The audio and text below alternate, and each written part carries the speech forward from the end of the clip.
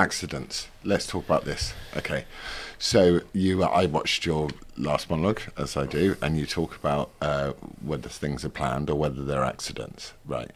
I think all of the most wonderful moments that, when I was acting, or and I hope to again one day, the best bits were always the mistakes.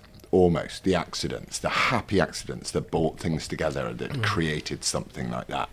Now, those of us who feel how we feel seem to have divided into two camps a little bit, in my view.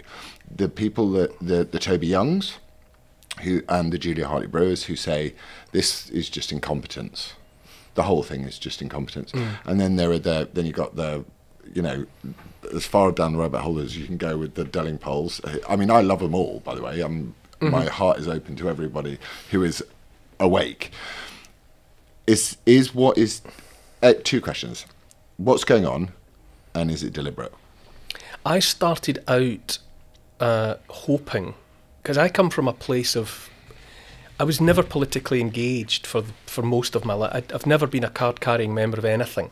And I've always been somebody who I just assumed, in a lazy fashion really, that those who were in positions of authority had the country's best interests at heart, be they red or blue or yellow. I thought that they were coming from a place of wanting a peaceful nation in which people could thrive, and that they all just had different ideas about how that might best be achieved. And that was largely, as I say, a lazy assumption that I was making without looking into it.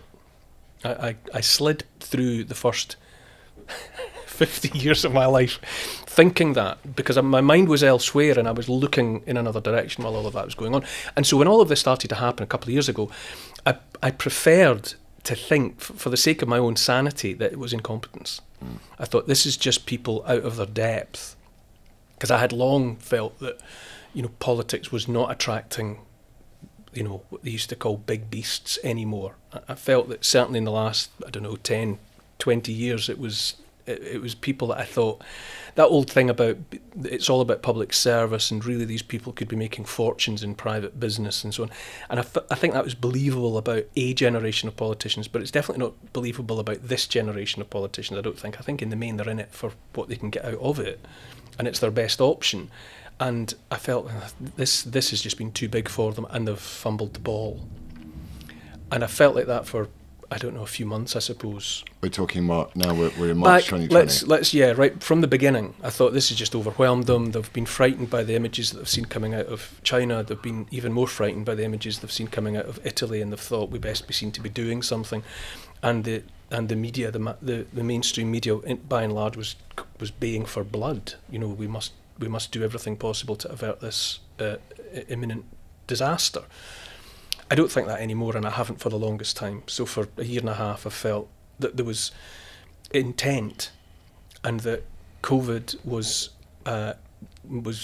being used, was an opportunity, was a key in a door that had hitherto been difficult to unlock.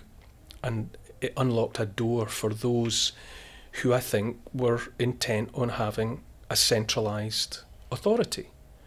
And you can call that a world government or a great reset or a new world order or whatever. But just communism. I think that desire to have a centralised world, one star chamber, people in it, unelected, unaccountable, largely anonymous, making decisions and all of that coming out to the wider population, nation states set aside. I think that is definitely there now. And that was a very uncomfortable realisation for me to come to, because I would have liked it much better if I thought they were just hapless fools.